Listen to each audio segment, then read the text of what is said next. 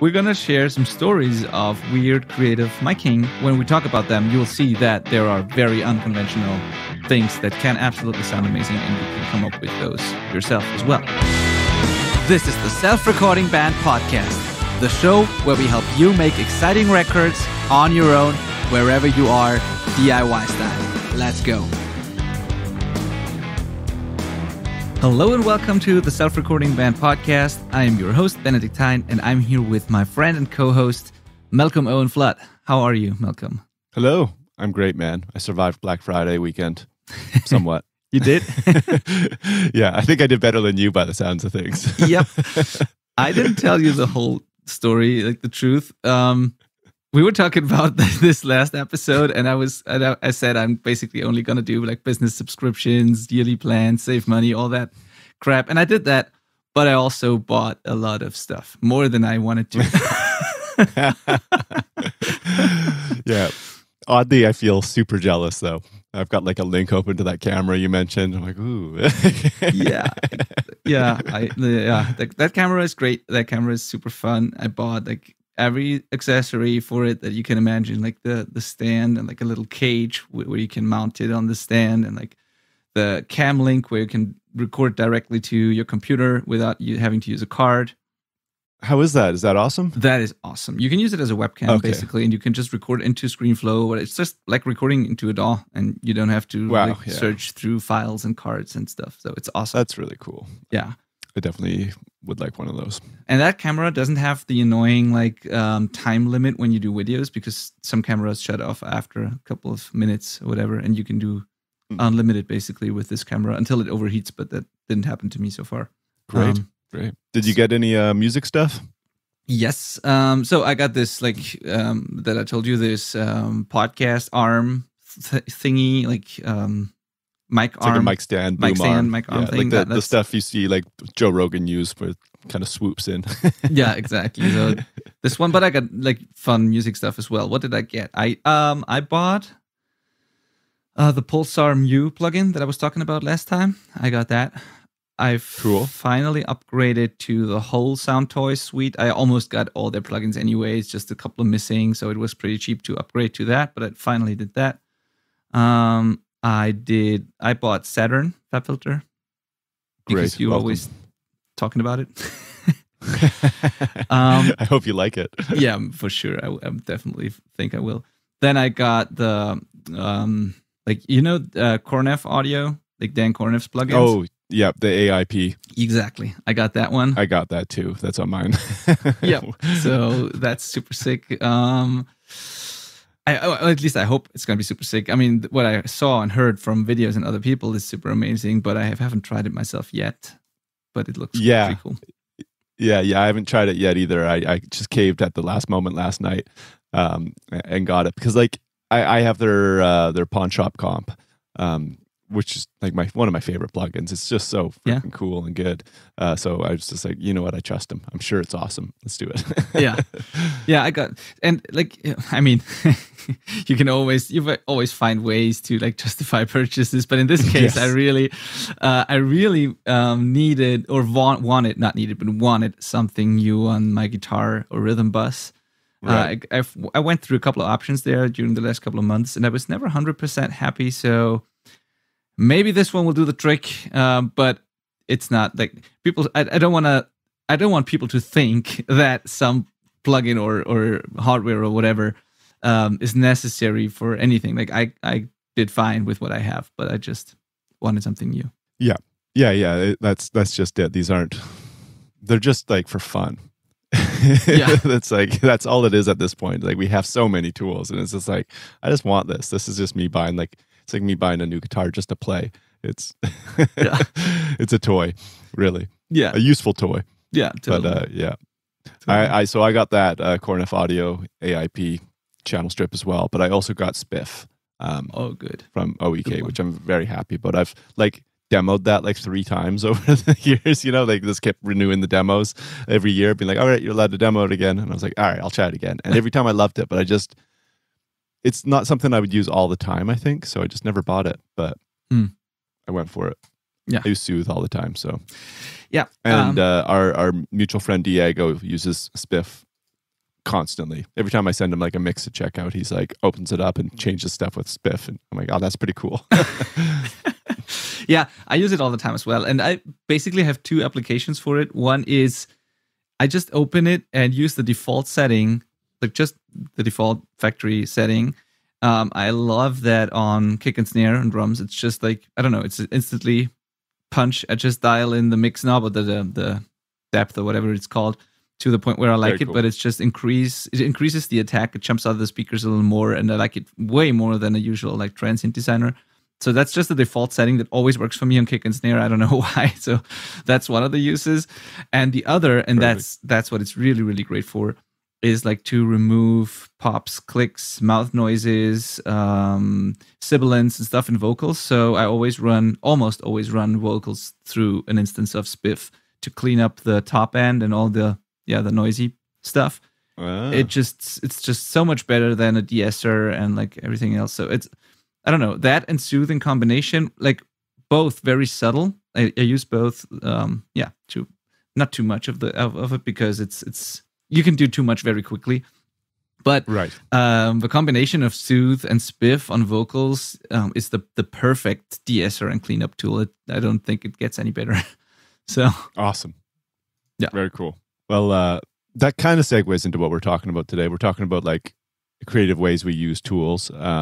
But the episode we're wanting to talk about mics specifically, not software, I guess. But that's cool. Yeah, exactly.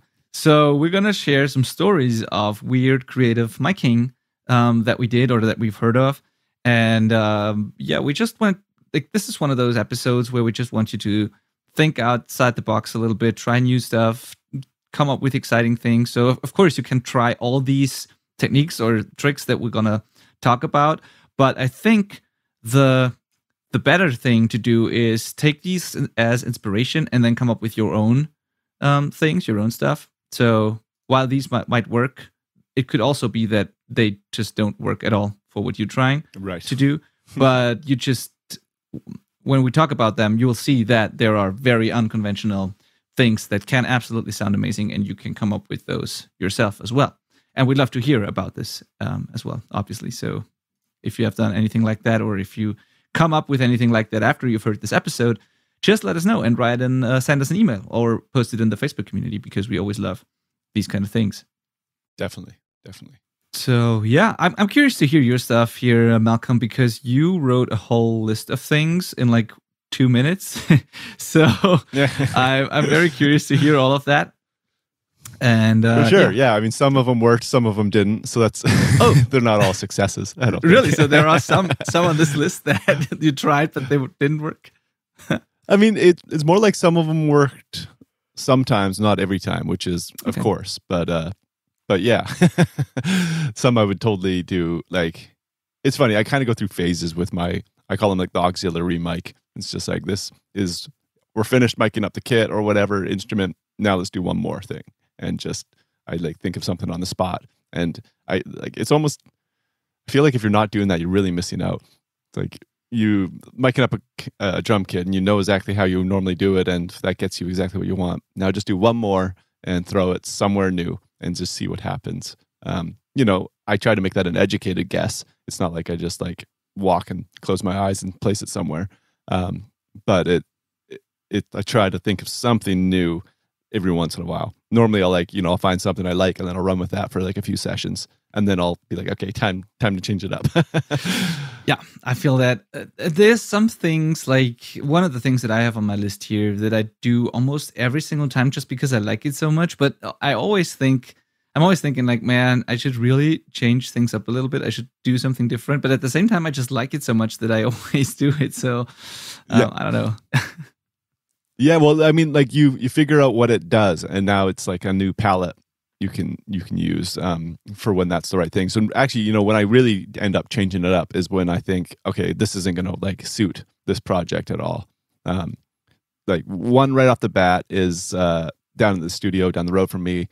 They have this long hallway that runs out of the tracking room, the live room. It's pretty far away from where the drum kit is, and there's a door in the way as well. But we throw a mic in there, and it's like the darkest and so delayed because it's so far away, slappy kind of like room mic. It's just so awesome. I can't imagine not using it when I'm there. Awesome. But I had a band that wasn't looking for bombastic drums, so I was like, okay, we're not going to do that. Like, there's no point in setting up that mic at all. So have to change it from there. Yeah. Okay. For those sort of things, it's just just didn't fit the genre or the vision. So exactly. Yeah. Okay. So just why don't you start? Just tell me about those things, like the hallway mic. Okay. Of course, you always you already talked about that, but some of the more unconventional, funny things that you did. Yeah, the first one is the tree mic, which I might have even mentioned earlier, like way at the beginning of the show. When we started this podcast, that was probably my favorite thing to do. And that's like an SM57 thrown into this literal tree trunk in the studio. Same studio, Silverside Sound. They have like this giant tree root just like strapped to a wall. It's just like all roots and gnarly, and it looks crazy cool. So I found this like little spot that an SM57 kind of just like fits like a glove, slides into, and then that I typically just crush it with something like 1176. And the first time we did it, it was like magic. It was like, this is awesome sounding. It really suits what we're doing, and I used it heavily in the mix. And then every time after that, it was a flop. But I stuck with it for so long because of how happy I was the first time. But it was just kind of a fun thing. But it was like, okay, there's this giant tree in the studio. That's pretty rare. I got to throw a mic in it and see what happens. Okay, so you would need, if you're listening right now, you would need a tree in your practice space or whatever in order to be able to do that. So yeah. If you don't have a tree, you're missing out. No, I'm joking. By the way, there was this story of like another engineer that I had on my other podcast, on the Outback Recordings podcast, Jan Kersha. He has a great studio. He runs a great studio, like 3 hours from me, something like that. And they have big, huge live room. And he told me that one day they decided to put a tree, like they just got a tree from somewhere from the woods, and they put that whole tree with leaves and branches and all, and put it into the live room just because it looked so cool for their videos, and just they like the vibe of having a big tree in their live room. That's pretty hilarious. Yeah, and they had it there until the leaves started to fall off, and you could hear like the noise from the leaves in the room when they were dry and everything. So at some point they just had to get rid of the tree because you always heard it. Sounds of nature. Yeah, exactly. So yeah, trees and live rooms seem to be a thing. Yeah. That's too funny. That reminded me, because in the same studio, it used to be a winery. That's what the room was originally, was a winery. So there's this giant, big wine cask in there, like a big barrel. And this tree mic kind of led to us wanting to figure out what the wine cask would sound like. So we, of course, took out like the cork. And again, SM57 kind of fit in the hole, shoved it in there, and it was awful. It had like a note, like it was like a moon, moon, moon, moon. And it was like, okay, that's not going to work for anything. But we had to try. Yeah, of course you had to try. I mean, you always need to try those things. I think I mentioned it before in another episode, but Kurt Ballou, an engineer that I admire and like really, who does really great work in the heavy music world, he got hired to work at another studio, so not his studio, for some record, and they had for whatever reason they had a canoe on the walls, and he couldn't resist but put a mic in, like inside the canoe, of course, and see what that sounded like. I don't know if that got used, if that sucked, but yeah, if you have a wine cask or a canoe, you got to try it. You have to. Yeah. Also, that's funny. How about you, man? What's something that you've enjoyed? So when it comes to drums, we're still talking about drums. So one thing that I always enjoy, this is not too spectacular, and I've talked about it a lot, but that's just something I do all the time almost, is like the center of kit omnidirectional sort of mic thing, and I love to use a measurement mic for this. So just the mic that came with SonarWorks, or like I used a cheap Behringer measurement mic, one of those, like below $100, and I just put that right above the kick drum, like so that it's the same distance from the snare, kick, and rack tom, basically. And I just compress it heavily. Sometimes I split it and I run one. I run it through like some sort of distortion pedal, guitar pedal or bass pedal. I love the Sense amp for this because it has some extra low end. And then I run a clean pass of it as well. And that's just, I don't know, that's just the glue and the grit that I want in my drums. And I do that all the time. So that measurement mic can right in the center of the kit. That's one thing that I really love. Cool.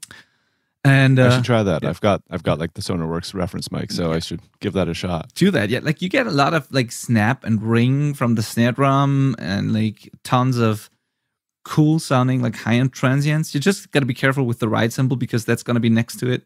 So that's the only downside, really. But other than that, kick, snare, and toms really sound cool. So yeah, that's a thing. And then what I actually enjoyed as well, but I didn't do it as often. I need to try it again. Is I put a lav mic on the drummer. So just the sort of mics that you see from video people, like you can put it on your shirt or somewhere, like these small, mostly black, invisible sort of mics. And I just did that and I just wanted to hear what it sounds like. We thought, the thought process was we wanted to have something that sounds close to what the drummer hears when they play. Like, same as with the Recorder Man, where you have the mic over the shoulder of the drummer. But we just figured what it would sound like if you had an omnidirectional like lav mic on the drummer, and it didn't sound as we expected it to, but it sounded very cool. It like it distorted a little, it clipped a little, it added extra punch and attack to the snare. And what's also cool was it added, like, of course, some sort of movement to the drums, which was actually pretty cool because the mic is not still, the drummer moves, so. You got a little bit, like, it wasn't as weird as we thought it would be, but it was actually kind of cool to have this. Yeah, I don't know. It did a cool thing. I don't know how to explain it. It was subtle enough to not be annoying, but it was a little bit of excitement and movement, and it was a little bit of clipping in there in a cool way. The cymbals were better than we thought they would be. So, yeah. Interesting. I would have thought they would have been awful. But they weren't beautiful, but not as awful as you would think. So depends on the lav mic maybe, but like it was the Rode. I don't know what it's called. I think it's called lav mic by Rode. I think they don't have a fancy name for it. Like, but the basic Rode one. But that's what I've used. Perfect. Yeah, it worked. So I have to try that. Yeah, you can also, by the way, use. That's not on the list here, but there's also a cool thing that I tried. You can use earbuds as microphones. You can just hang a pair of earbuds on a mic stand somewhere in the room and just plug it into the iBox and then into your interface, and it works into your preamps, and it really works. These are just like speakers are microphones in reverse, basically. So you can use earbuds, you can use headphones, all sorts of things. So that works as well. Yeah, definitely. I've been meaning to try that out. I've got a buddy who does that all the time, and he makes some pretty cool stuff. So that's on my list. I like that. I'm going to write that down so I remember to do it today. On the lav mic thing, I was at the studio in Toronto, and they talking to the engineers there, and they said that Jakir King came in one time to work in their studio, and I was like, well, that's pretty amazingly cool. Jakir's like one of the biggest producers in history. Oh yeah. Just like a legend and unbelievably talented. Obviously, I'm a huge fan of his work, so I was like extra stoked. And I guess he was there because they were thinking about doing a Tom Waits biopic kind of thing, where there'd be actors playing Tom Waits kind of thing, and making a movie about Tom Waits, and they wanted to see if they could get live audio from the actors / musicians. So they brought in Jakir King to engineer a test run of it, and they didn't want to see mics though, so he had to apparently mic up the whole band with just lav mics hidden around. And had one along the top of the acoustic guitar, kind of taped away hidden, and then on the floor as boundary mics and stuff. And apparently the engineer said that it was the best sounding thing he'd ever heard come out of the studio. I mean, yeah, it's Shakir King. Yeah, just makes anything work apparently. Yeah, but that's such a valuable lesson as well here, because no matter what you have, what gears you have, what tricks you use, no matter what you're trying to copy, everything you do always runs through your own unique personal filter, like your ears, your brain, the way you perceive it, and the way you think. So you can like use presets and copy mic techniques and learn and do whatnot, like whatever you want, as long as you want, but it will never ever sound like a Shakir King production, because it's his ears and his like whatever it is. So that's a valuable lesson here. Yes, definitely. Yeah, I mean, that's a challenge to make the whole band sound good with lav mics. That is not not going to be a good time. Trust me, as somebody that works with lav mics pretty often, it's hard to make somebody talking sound good. Yeah, that's true. That's true. So yeah, that's cool. I'd love to hear. Is that what record is that, or what movie, or what is that? It never got made, I guess. Okay. So that unfortunately that is lost to time. I have no idea where those recordings would be, but it would be fantastic to hear them. Oh yeah, it would definitely. That's the closest I ever got to Tom or to Shakir King. Just a story. I was in the same room that he was once in. which is cool. So yeah. Okay, awesome. So let's keep moving. Yeah. We got quite a few on here actually. We're going to cover drums, bass, guitar, and Vox. We just kind of like made a couple things, and we should have actually ended with drums because we have so many. Yeah, totally. But yeah, whatever. Yeah. My latest one that I'm really into is a lot of isolation booths use like just like some PCB type tubing kind of connecting the walls. Like just as a little place to shove cables through, and sometimes there's foam in there to kind of seal it up or whatever. That's just a common way people seem to do that. And I decided to stick a mic into that hole the other day. So there's like the live room and then there's a vocal booth. And I went into the vocal booth and then shoved a little mic into the tube that would be used to run cables into the vocal booth usually. And it was awesome. It sounded super cool. It was? It was like a total home run. Really? I'm totally going to do that for the next year. What did it sound like? Like, what's the... It sounded... Well, first off, when I'm doing room mics, I'm almost exclusively looking for like the darkest thing I can find. Like my goal is dark and delay, because I like bombastic room mics kind of thing. So like I wanted to have a pretty noticeable delay from the source. And that hallway mic I mentioned earlier works because it's like really far away and behind a closed door. So that's definitely going to have a pretty different sound.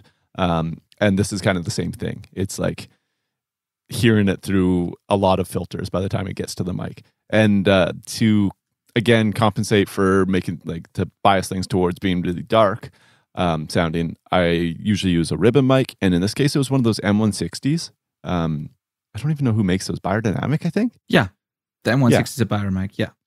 Yeah, so it's this weird cardioid ribbon mic, which... I don't even understand how that works because almost all ribbon mics are figure 8.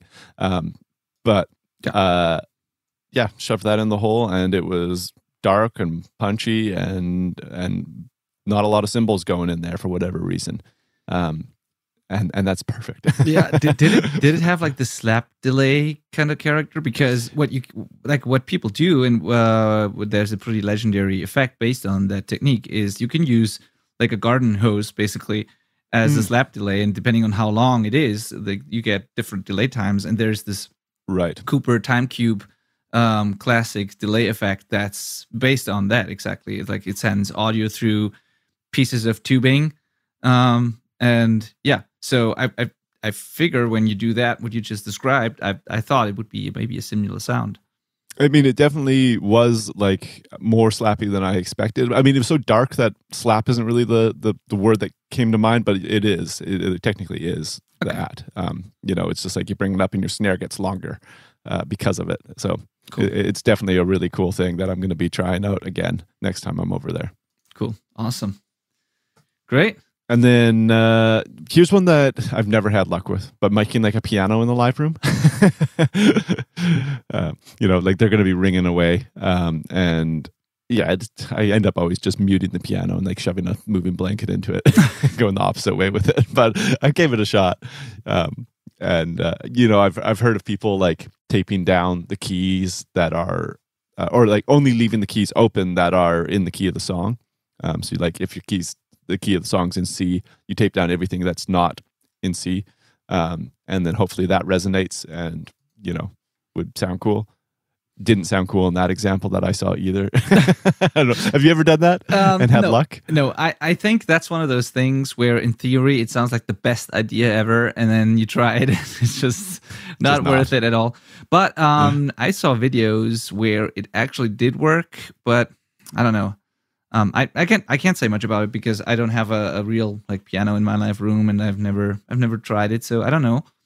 What I do like though, and what I did is like record, but that's not like really, that's not nearly the same thing. But you can do cool tricks with pianos, like play the fundamental notes, distort them like crazy, and mix them with heavy guitars and stuff like that. So I've had success with all sorts of piano tricks where you don't really hear that it's a piano, but like the room reverb, whatever you want to call it, make the piano in the room trick. I didn't try it, and I don't know. Yeah, worth mentioning though. Yeah, it sounds like a good idea, and I can't see it working, but I don't know. Yeah, you could. What about kick tunnels? Do you like kick tunnels? I love kick tunnels. I love Me kick too. tunnels, but you got to be very, or at least I think you got to be very careful, and like it's really a trial and error thing for me with where to place the mic, because you could end up in a spot where you have a weird or like weak low end, and then there could be spots where it's like super big and punchy, and so it takes a while for me to describe what a kick tunnel is for the audience, because maybe not everyone knows. Yeah, there's several ways you can do that. So the most basic thing is you could just build like a fort in front of the kick drum where you just put a blanket over something to isolate the cymbals and everything else in the room, and just put a microphone in that like tunnel or thing you've built in front of the kick drum, so that you can mic the outside of the kick drum without having all the bleed from the cymbals. But then you can build like real kick drum tunnels with like multiple kick drums. You can put a kick drum in front of a kick drum, and you can put like 3, 4, or 5 kick drums in front of a kick drum and build a really long tunnel that way. And yeah, as I said, I don't have the technique that I like. I do it every once in a while, but it's always a trial and error thing for me. I always need to figure out again where to put the mic, how long to make the tunnel, how much isolation I want. It's different from session to session. So I don't have this one go-to technique here, but I've had great results with it, definitely. Cool. Yeah, I find when I've done it, I'm actually still miking the kick in the same spot I normally would, but then I've got a tunnel that's just sending it out into the rooms in a different way. So like the original kick is still mic'd up, but the tunnel is just creating a different like room feel. But maybe I should experiment with that more. Yeah, I mean, I do the same thing. I still have like mics on the kick drum, but then I have also a mic in the tunnel or in front of the tunnel or somewhere, and that's always like a trial and error thing for me. But you can get great results doing that. Sometimes it's for me just an isolation thing, because I don't want cymbals in the kick out mic, but I want more distance to the kick drum. So sometimes it's just because of that. And sometimes I do it because I like the different sort of low end and also the delay between the mics. So different applications here. But there's cool things you can do with a kick tunnel, definitely. So you can definitely try to experiment with that and come up with cool things here. Definitely. Yeah. All right. Last thing on our drum list, mic behind a cymbal. And I haven't done this, so you got to tell me what you're talking about. Yeah, that's actually pretty cool. I picked that up on another podcast, I think, a couple of years ago. And what it is, and I don't remember the podcast exactly because I thought about it, but because I would mention it, but I'm not sure. So, but anyway, I think a couple of people do that. The idea is you put a big cymbal, like a ride cymbal in most cases, or like you could work with any cymbal, but I like ride cymbals for that. And you just put it on a stand, and you kind of create a shield between the mic and the drum kit. So you mic the cymbal, you get as close to the cymbal as possible, and on the opposite side of the cymbal, there's the drum kit. So you put a shield in front of the mic, basically. And what that does is the cymbal will ring with the snare and kick and toms, but not so much with the cymbals. So you get like isolation, like cymbal isolation. You get a darker room mic sound. Okay. Because the cymbals, they don't come through as much because you have this shield in front of your capsule, of course. But the kick, snare, and toms actually get a little longer sustain because of the cymbal that just rings with them. So it's a subtle effect, but I feel like it adds a little more, depending on where you put it, it can sound a little more snappy or bright even in a weird way, because the whole thing will be darker, but the kick and snare get this, I don't know, it must be the way that the cymbal reacts. I don't know. Right. It's just some overtones, a little bit of length, and a cool isolation, so you don't have as much cymbals in there. And I've experimented with a couple of different cymbals, put it on different spots in the room. There's actually an example of that in my course that's about that I'm about to launch. So there's an audio example of exactly that in there as well, because I find it interesting and awesome. So yeah, you can use whatever you want. Like, it doesn't need to be a cymbal. You can build a shield. Where do you normally place the cymbal? Is that kind of up to you at that point? It's kind of a front of kit thing. So it's a couple of feet away from the kit in the room, like a mono room mic, something like that. Not too far away. And the mic is aiming at the kit, but between the mic and the kit, there is the cymbal. And the mic is as close to the cymbal as possible. Cool. All right. It also makes a difference if you put it on the edge or the center of the cymbal. It's all subtle differences, but there are differences. And yeah. Interesting. Okay, I'm totally going to try that. I'll let you know how it goes. Yeah. I'm curious to hear the results. I guess thinner or thicker cymbals also make a difference. I haven't tried that as much, I think, but that could also make a difference, of course. Yeah. It would resonate the cymbal more or less. Yeah. And yeah. Okay, cool. Right on. Okay. So yeah, let's jump into bass. Yeah, let's move on to bass. I mean, I could talk about tons more things with drums, because it's drums lend them, like, I don't know, drum recordings lend themselves to this sort of thing. I think it's just they do. Yeah. I mean, they are the instrument that activates a room like nothing else really does. So it just kind of, it lends itself to, you see something like a canoe and you're like, I wonder what that will sound like when somebody hits the snare in the room. Yeah, totally. Which, I mean, like, guitars and stuff get loud, but they're kind of constant. They're not like transient like drums are. So it's just kind of different. But we do have some kind of fun things that we've done with other instruments, so we're going to burn through them as well. Exactly. Ever since Royal Blood came out, I've had bass players wanting to have guitar amps in their chain. I don't know if that's a thing over in Germany as well. Yeah, it is. Not so much probably, but yeah, the occasional one. Yeah. Yeah. I mean, I've had some fun doing it. It's like splitting a bass into like guitar amps and distortion channels, and then still having a clean one and stuff. In my experience, after doing that, I think like the in the box way is my preferred way of going about it. Just recording bass as usual, and then splitting it into like Saturn, like the plugin you just got, or something like that. You know, I haven't really actually had any luck with the splitting live amps thing on a bass, other than using like a Dark Glass or SansAmp pedal and taking a split into that. But as far as like multiple amps in the room go, it's just been like a mess. Yeah, I mean, I'm kind of the same with like bass. I love splitting guitar amps, like guitars into different amps. That actually works well for me. Different, like with different applications. With bass, not so much. You're right. But what I like is, it's just that the combination doesn't work for me. Maybe because of cancellations or whatever. Because what I do like is a guitar amp on bass instead of a pedal. So when I split it in the box, in the DAW, I often use for the distortion, the distorted high-end channel, top-end channel, I often use guitar amps actually, or guitar amp sims, because they just work, especially for metal tones. They can work very well, or heavier tones. So I really like guitar amps on bass. I just think that that in the room it's difficult because of low end that's canceling, and that's basically everywhere in the room, and you can't really isolate that stuff. It's so, like, the lower you get, the more omnidirectional it is. There's not much you can do. It's like a phase mess. Yeah, it's a phase mess. Yeah, it's very soupy. Yeah. So I think that's the reason. It'll eat up time in a session like nobody's business as well. You'll spend hours trying to figure that stuff out, and then you'll finally convince them to just record a DI, and do it another way.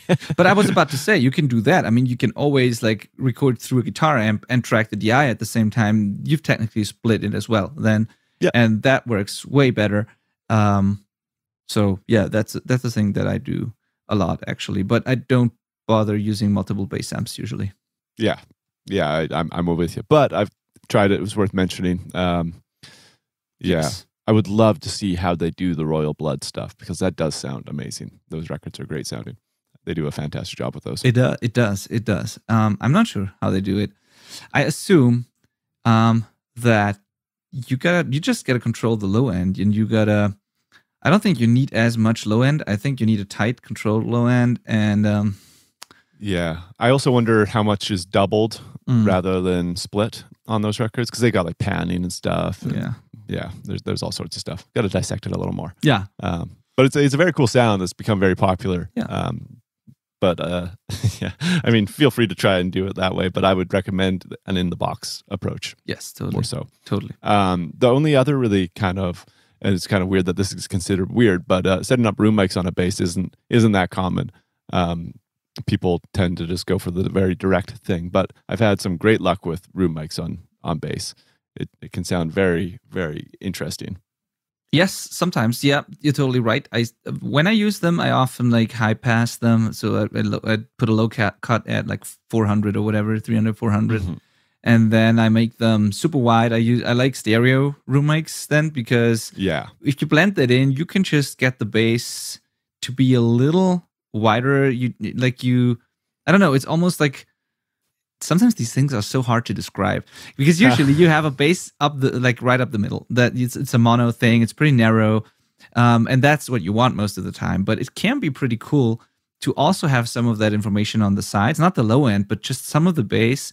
And it's still as loud as it was in the center, but it feels like there's more space in the center in a way. Mm-hmm. And it also blends well with the guitars. And it's just, it can be a cool thing to have some sort of stereo aspect to a bass guitar. Just subtle and just low in volume, but it can be cool. And one way to do that is with room mics on bass. You're totally right. Yeah. I the reason of getting it to blend more into the guitars is the reason I like it. It's definitely just like that little bit of stereo information kind of like lets it touch the guitars on the sides, and it kind of glues it all together. Yeah. A little bit of chorus on those as well sounds pretty awesome. Yeah, so definitely. Yeah, that's something, just a side tangent, but like, because normally you don't get a room mic when somebody sends you tracks to mix. That's on a bass.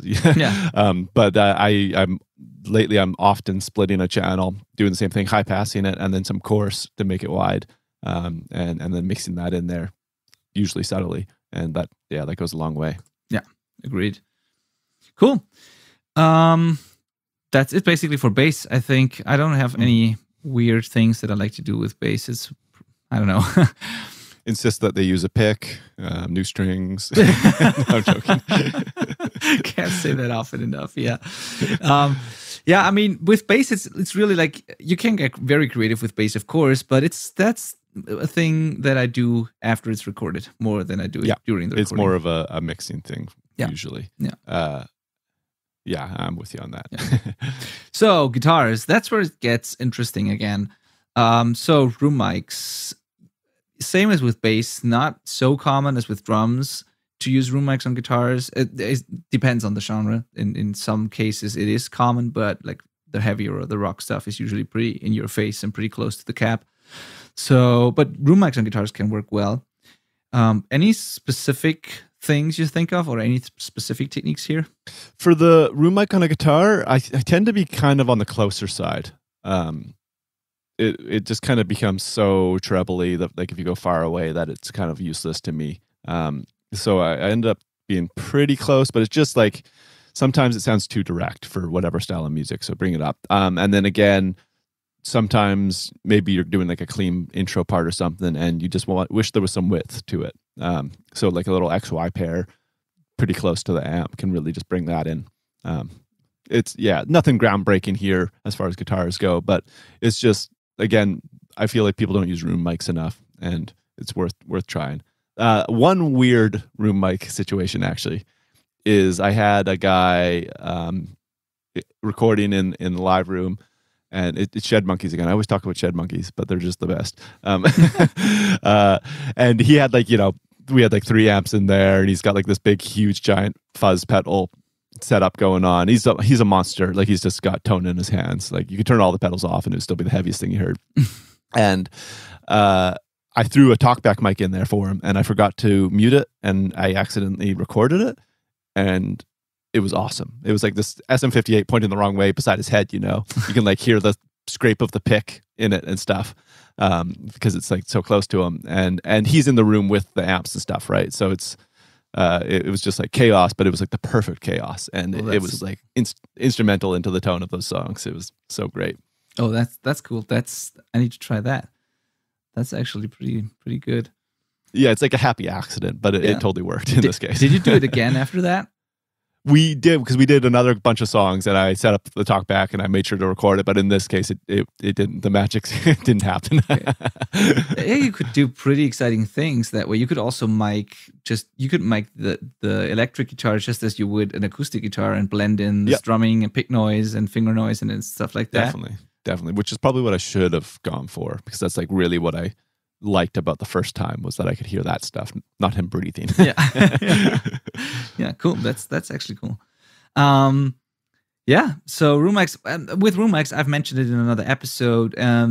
What I like with guitar room mics sometimes is that when I track the whole band, and if I track everything in the same room, I just leave the drum overheads up for everything else. So I just record guitars and just record the drum overheads in the same spot as they were with the drums. And I do the same for bass and vocals and everything. And if I need a little glue, a little extra, sense of cohesiveness, then I just blend in those overheads, because that's a really great idea. Yeah, so it just gives overdubs more of a band in a room feel. So, right, yeah, I get that for sure. I sometimes do something a little similar, but it's my room pair that kind of just stays put for the whole session. Yeah, usually. Yeah, exactly. Then the splitting thing with guitars actually works pretty well, I think. So you can obviously just combine different types of guitar amps. That's always fun to do. And when I do stuff like that, I tend to go for the extremes, because 2 similar amps, all you get with like using similar setups and splitting it between those, at least in my experience, is phase problems, because it's too similar and it's not really worth doing it.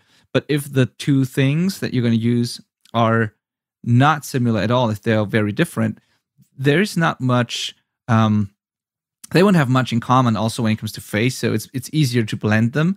And as always, when I blend things, same with microphones, I like to blend extremes. I like to have 2 faders with completely different things on them that I can blend and make one sound out of them. So, for example, when I track a really heavy modern band, I set up one amp that's 5150 or a Mesa or something like that, like a heavy, or a Bogner or whatever, like a heavy high gain amp, maybe a little scoop, like the typical modern metal sound. But then I'll add to that something like an AC30, or maybe a Marshall, or maybe some pocket amp that's got a lot of mid-range but nothing else. So just something to add to the other amp, to give it something that it doesn't have. So that can work pretty well. Also, I like blending. That's probably my favorite thing. I like blending an Ampeg V4 bass amp, and I crank like everything, like the mid range, the gain, and the master volume, and you can use a power soak so that it's like not super loud. But that thing is just such a great guitar amp with such a cool sort of mid range. It's that Queens of the Stone Age sort of tone. They use that amp all the time on guitars, and if you like dial back the low end and just use it for the mid-range and the distortion from it, it's such a cool vibe and grit that I only get from this amp, and I love blending the V4 with other guitar amps. So cool. Yeah, I don't do much blending. I'm pretty like often I'll just use one mic. Yeah, me too. Like, not even 2 mics. I'm just like, the one gets the job done. But it definitely does happen, and it just depends, I think. Depends how big the tone needs to be, and like maybe the more distorted, the more I'm curious about bringing in like additional tones to kind of supplement things and fill, because like really heavy tones, like at 1 amp kind of there's always like a sacrifice for getting it as heavy as you want. So they try to make up for it with like you said, like a Vox or something is going to bring kind of like a cleaner mid-range presence back into it or something. Yeah. That's when I kind of go down that road. Now you were mentioning earlier splitting for bass purposes, and I want to dive into that a little bit. Maybe talk about what you did, and then I can share my story as well. Okay, cool. Yeah, I like that's nothing to do with like the usual split your guitar to blend the guitar tone thing. But that was what I did there was I had a band in the studio. They were two people, a drummer and the guitar player, and the guitar player was also the vocalist. And they had no bassist, and they didn't want to play bass on the record as well. So we need to figure out a way to get the low end we needed from the guitar and the sound, like a fuller sound than just the guitar, his guitar sound with the drums. So what we did was we split the guitar and we used the bass amp and a guitar amp, but not in the way that I just described with the V4, but we used the clean bass amp. We dialed back all the mid-range and top end. We just left the low end in there, basically. We made sure it's clean and big. We put the biggest, thickest string on his guitar that we could fit on there, the lowest string. We figured out a different way to tune and a different way to play the songs, actually. So we really did like everything. We redid everything from scratch so that it would work. And then he basically was able to play all the chords with one finger on the low string and play the bass note along with the chords, basically. And what that did was we had that it was hard to get the guitar to stay in tune, basically. So because of that one very thick string and the rest were like some other set of strings. So it was kind of weird, but we got it done. And yeah, what that did was it kind of sounded like a bass and a guitar playing at the same time, but obviously very in time because it was the same performance. But it really sounded weird. It sounded like a very, very tight double. And like the bass amp didn't get much of the other strings because we like really just kept the low end. And for the guitars, on the guitar amp, we like dialed back the low end and just kept the mid-range and top end and distortion. And this sounded pretty filtered and kind of weird, but also pretty cool. So yeah, it was just our way of playing guitar and bass at the same time. And I think we didn't even use a guitar string as an E string. I think we put on a G string from a bass or something like that. Right. It's like the thickest thing we could fit on there. So yeah. Right. Yeah, it's pretty similar to what I went through, but the band I had in actually, like, that's their thing already. Like, he has a bass amp on stage. He's already doing this. What's that knob on the back of a subwoofer called? Is it like the crossfade's coming to mind, but it's not called a crossover. Crossfade, but crossover frequency. Yeah, so he had a crossover built into his pedal board to only send a certain frequency point and lower to his bass chain. So it would go through a totally different set of pedals and into a bass amp. And he had it set pretty accurately so that like a lot of notes wouldn't even make it there, really, right? So it was pretty much just like his low E string getting through to that, and then he already had like processing for it.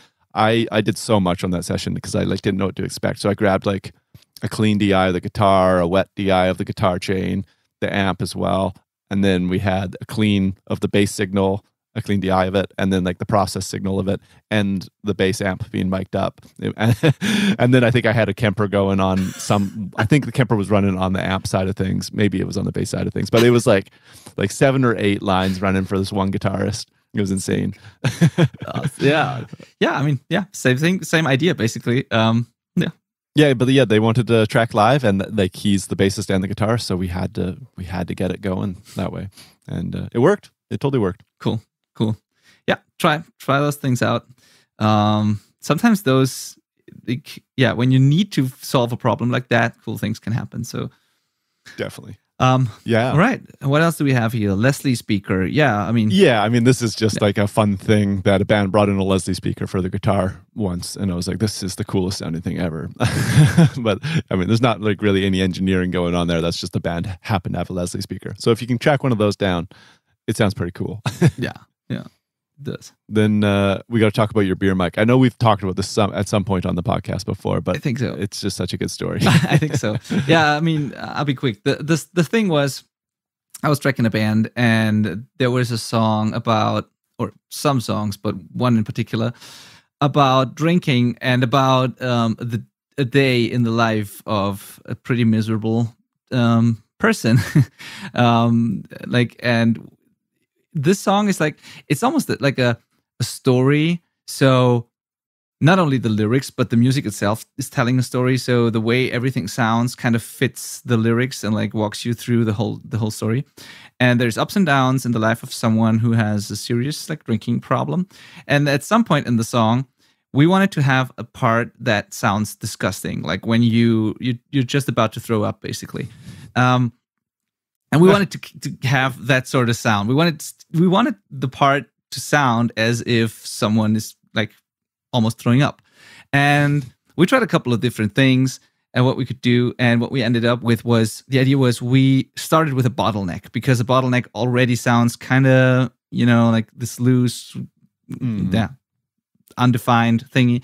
So the guitar player played some chords, used the bottleneck, and made some chords that we thought would fit the part. Then we reversed it, so we played it backwards, and then reamped it.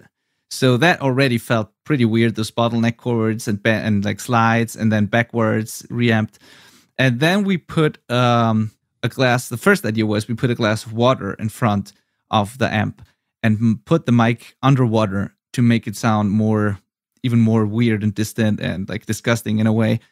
And then we thought, if we're gonna do that, and it just fit the band as well, if you knew the band, water didn't make sense. So we needed to use beer for that. So we got beer, and we needed to have a certain kind of beer. The singer insists that if we use beer, we need to use the sort of beer that he always likes to drink, because otherwise, everything else just won't work. So we got that sort of beer. Sorry, it wasn't authentic enough. Exactly. So we needed to get that sort of beer. We put it into an authentic Bavarian beer glass with deer engraved in it and trees and everything. We put that in front of the guitar cab. We put an SM57 in a plastic bag, and we wrapped it in a plastic bag and a rubber band, and then we just dumped it into the glass of beer. And then we played back, we reamped the reverse bottleneck chords. So that already sounded kind of weird, and we knew that it was it was recorded through beer, so that was cool, but it still didn't have the effect that we wanted. So it was still not disgusting enough. So what we did was, the guitar player went into the live room, went in front of the cab and put a straw in the glass of beer, and then he made bubbles with that straw, so that there was movement in front of the mic and underwater. So you have this weird bubbly underwater sound with reversed bottleneck chords actually recorded through a glass of beer, and that was exactly what we were looking for. And now when that part comes up, you cannot tell how that's done. It just really sounds disgusting. So it's weird. I'm curious. It would have been funny to do a test to see if different beers had different tones. Like if you got a Guinness in there, is it going to be like a darker, more thick tone? Or I mean, you would think so. So I don't know. Yeah, you would think. But it was definitely a fun thing to do. And I was kind of surprised that water alone or beer alone didn't make that much of a difference. I mean, it got darker. It was kind of a filter, but it was not nearly as drastic as I thought it would be. So we really needed to have that bubbly sound in there to really make sure that it sounds like underwater. So yeah. Awesome. You got to do what you got to do. Right on. I'm going to post a picture of that in the show notes. I have yeah. Oh yes, do. It's a great photo. I remember when you posted that into our group thread. I was like, what? Awesome. Yeah, total side note, but when I went to India to record some drummers with the documentary I work on, there was a drummer called Suvamani who had these cymbals attached to a strings that he would hit, and he would dip them into water, and it was totally wild sounding because they would change the pitch of the cymbal as it entered the water. Oh. It was wing kind of thing, and it was really, really crazy. And then we also recorded this other guy that had drums that floated in buckets of water, and they had different pitches because of it. Like you had to like have the perfect amount of water in there. And it was crazy cool. Yeah. I mean, I figured that you probably saw a lot of like crazy or creative miking techniques on your like that whole documentary journey. Yeah, it's. I mean, a lot of it's trying to keep the mics out of the shot, so I have to be creative that way. How can I get as close without being in the shot? And then sometimes I'm just like, I'm in the shot, guys. Like, too bad. Yeah. Cool. Just depends on like the situation we are, or if we're outside. You know, if we're outside, I got to get close because there's so much noise. But if we're in a studio, I can probably make some room mics and an overhead sound awesome. You know, with clever placement. Cool. But yeah, some interesting drums and performances. That's the coolest part. Yeah. Yeah. So I think the last thing we need to talk about is vocals, and nothing too crazy here. Because we've talked about this a lot. We had like episodes about being more creative with. Well, it just came up in reamping because we talked about sending vocals through pedals and stuff, which is like one thing. So setting up like an additional vocal mic, which you're going to do something different with, is kind of a cool thing you can try. Or you can just, have a parallel process of the vocal in the mix, but having a different mic is kind of a way to do it in real time. That's kind of fun. And then the other thing that I'm really into, which I may have mentioned on the podcast before, but is actually just getting like another double of a performance. So say they sing the verse and it's perfect, that's your lead vocal. Get them to do it one more time, and then use that as, say, your reverb channel. So rather than throwing reverb on the lead vocal, you're just doing a 100% wet blend of reverb on this totally different performance. And I'm really enjoying doing that because you get like subtle differences between the two performances, and it's like, it just feels different. You still want it to be pretty close. I don't want it to be distracting, but it's a total different sound than if you have it on the same vocal. Yeah, I agree. That's a thing that I like a lot. It even makes a difference if you like send an uncompressed thing to a reverb compared to like the compressed process thing. That's already a difference. But if it's a completely different performance, that's very interesting for sure. Yeah, you're gonna have slight variances in there, and yeah. Like even other instruments, like I do that with lead guitars sometimes. Get them to do like another passive, like a solo or something, and then that becomes the big delay track kind of thing. That can be really cool. Just give you more options, and it's something that's a little more unusual, so it just stands out. Your ears like, what's different here? Cool. Which is always cool. I don't really do any like room mics on vocals unless I'm in like a church or something, that really projects vastly like that. But generally, recording studios are more on the controlled side, so it's never really been worthwhile. Yeah, same here. I don't do that as well. Yeah. What I do like, that's the last thing I have to offer you with like vocal mics. What I do like is the fact that you can, especially when you do heavier or grittier vocals, the fact that you can scream into almost anything and record it. So anything can be a microphone, and that's pretty cool. So you can use a guitar pickup and just put it into a DI box or whatever. You can like literally grab your guitar, just scream into it and record that. It will work. Yep. You can grab, like, you can use old phone. What's the English word for it? Like the part of the phone with, is it the microphone or what? I don't know what it's called. Yeah, I guess it's the microphone of a phone. Yeah. So you can scream into old parts of like telephones if you like just cut the wire and like solder a plug, an XLR to it or whatever. So you can scream into speakers, headphones. That's also pretty cool. Like just a pair of like over ear like headphones that you could just hold in your hand and scream into it. That has a cool sound. So anything that's a speaker or some sort of microphone can be used for that. And I've had a lot of fun with those types of things for certain parts or certain doubles. Right. Yeah, that's basically all I'm experimenting with. There is a cool microphone for that telephones radio sort of effect that we all have heard a million times, but it does it in a cooler, better way. I didn't spend money on it because I thought only for that it's a little too. I don't know, but if you feel like if you want to have something fancy, there is a microphone called the Copperphone. I don't know if you know that. that sounds really, really amazing. Like it has a really cool tone. Yeah, you can't get the same thing with just filtering and distortion. So it is the radio or telephone effect, but in a very cool way. So I've heard it a couple of times and it always sounded great, but I just didn't want to justify, or I couldn't justify spending a lot of money on such a thing. But yeah, that's a fancy way of doing it. Well, maybe there's a Black Friday deal. Oh yeah, it's like $275. Yeah, that's a little bit much for the radio effect. Yeah, exactly. But it does sound cool. Really, it does really sound cool. So, but that's basically all I do with vocals. Like as I said, I leave the overheads up sometimes. I use pedals for vocals. I have them scream into different sorts of phones or speakers or pickups. But other than that, there's not like a position in the room or anything like that I like for vocals. No, it's certain instruments lend themselves to being messed with while you track, and certain instruments lend themselves to being messed with in the mix. And drums are one of those things that's definitely like you can really manipulate it on the way in very easily, where vocals are more about just getting a clean vocal, and then from there you can take it. Yeah, I think so. I think so. All right. Cool. Well, hopefully that was a fun episode for our listeners. It was fun to talk about. Definitely.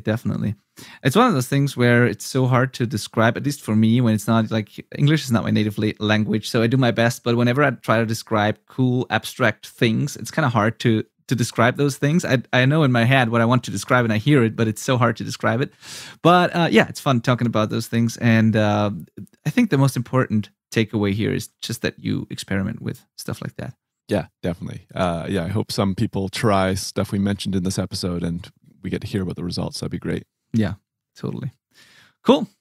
Thank you for listening. And by the way, before we leave here, the last thing I want to say is episode 29 and episode 21 of our podcast are related to what we've been talking about today. 21 is called Spice Up Your Recordings with Creative Reamping and Unique Effects. So it's basically what we've been talking about this time, but it's not about mic positioning, but instead it's about running your already recorded stuff through gear and cool things.